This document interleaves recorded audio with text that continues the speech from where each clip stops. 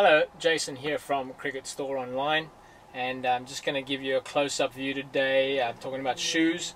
This is the Gunn Moore original all-rounder cricket shoe, just to bring it up nice and close there for you so you can have a good look from the front, from the side, the bottom of it. You can see some pretty good studs there for you. This seems to be let's say that this is probably entry-level kind of shoe. Certainly not top of the line. Top of the line, you're going to be spending anywhere from $80 to $150 for a real decent pair of cricket shoes. As far as the rubber sole ones, probably the best at the moment is the Puma Iridium, which is about $80 on my website.